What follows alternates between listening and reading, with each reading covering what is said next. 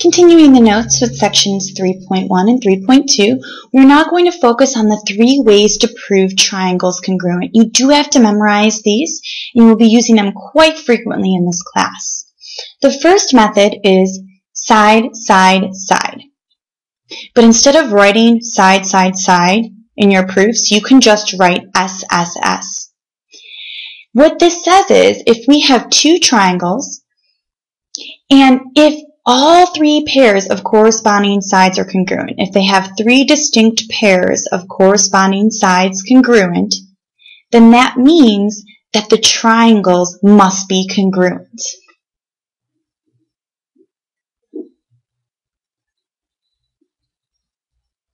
A second way to go about this is we can use side, angle, side. Once again, you do not have to write out side, angle, side, but instead you can use the abbreviation SAS to represent side, angle, side.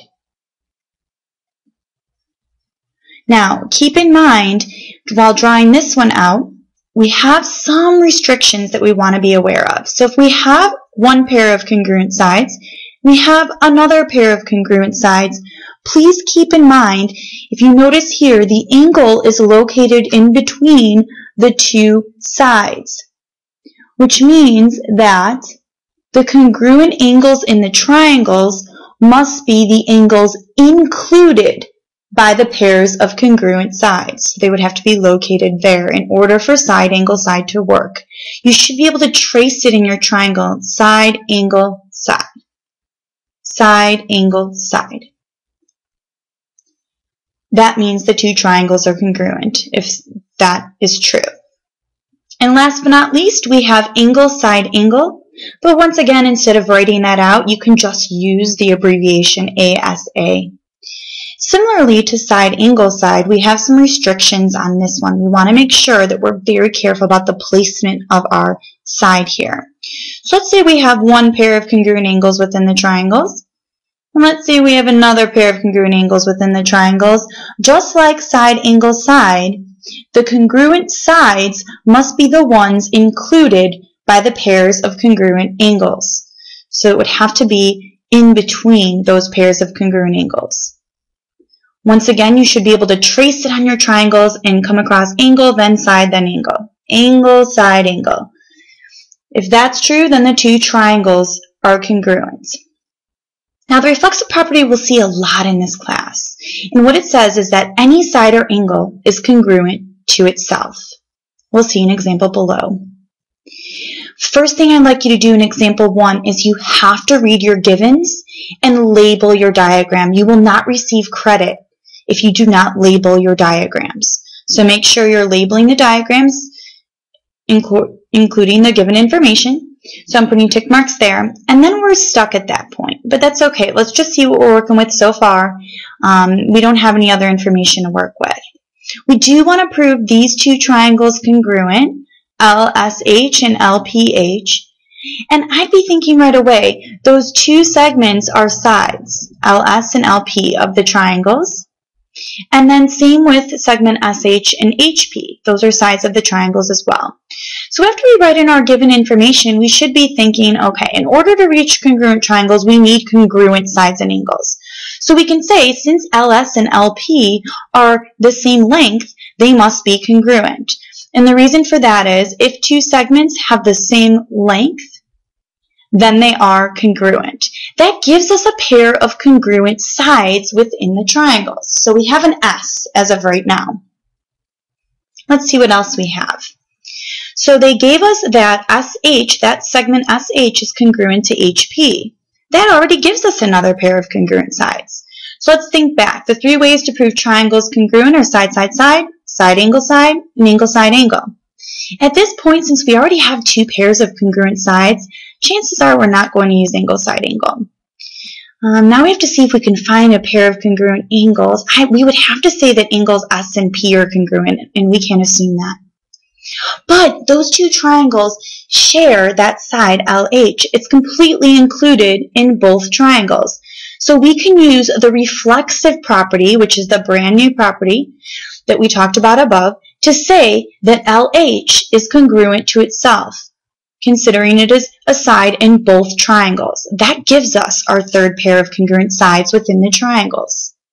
So at this point, we can say that our two triangles, LSH and LPH, are congruent by side, side, side.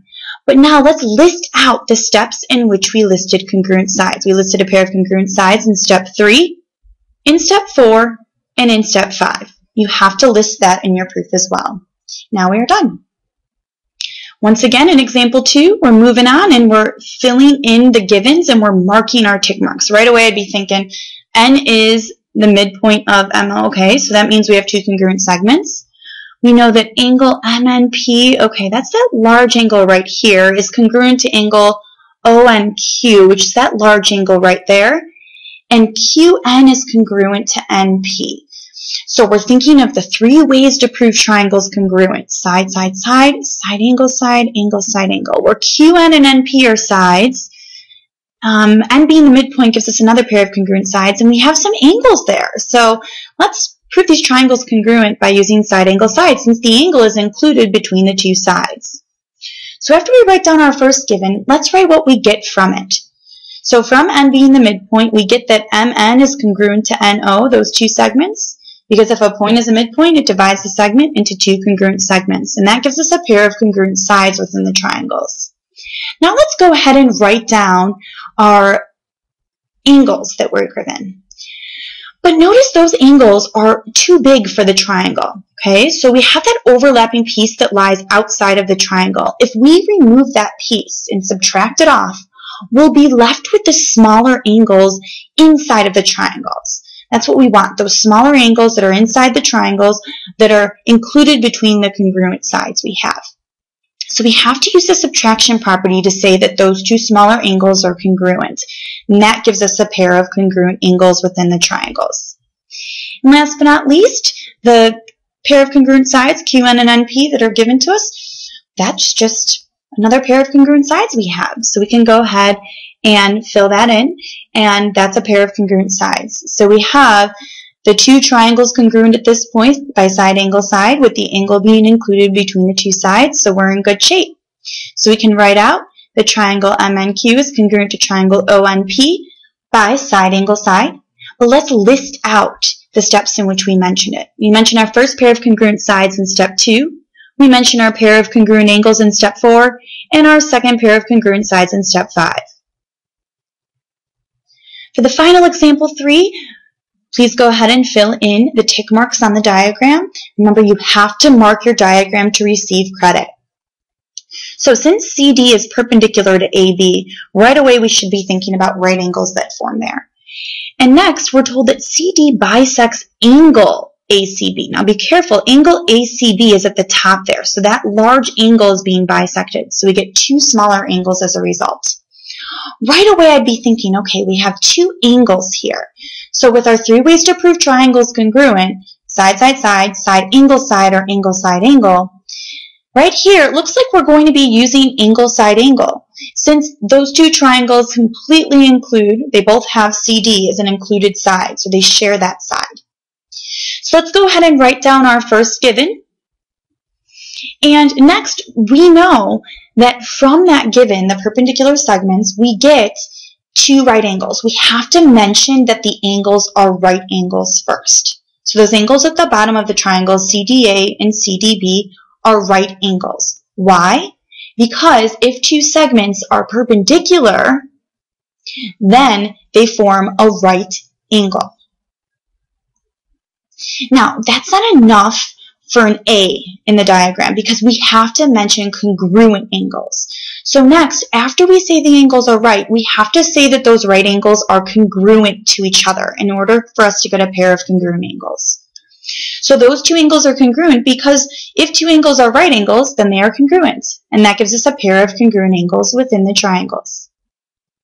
Next, we have that shared side CD. So we can use the reflexive property, which we learned today, to say that CD, that segment, is congruent to itself by the reflexive property, to give us a pair of congruent sides within the triangles. That's our S. And last but not least, we have to get to our last A. While we mentioned our first given of perpendicularity, we still have to write down the fact that CD bisects angle ACB. And let's say what we get from that. So from that, we can see that that top angle is bisected, which gives us two smaller angles, ACD and BCD congruent, because if a ray bisects an angle, then it divides the angle into two congruent angles. And that gives us our last pair of congruent angles within the triangle. And since our side is included in between the angles, we can say that those two triangles are congruent by angle, side, angle. And we mentioned our first pair of congruent angles in step 3. We mentioned our pair of congruent sides by the reflexive property in step 4, and our second pair of congruent angles in step 6.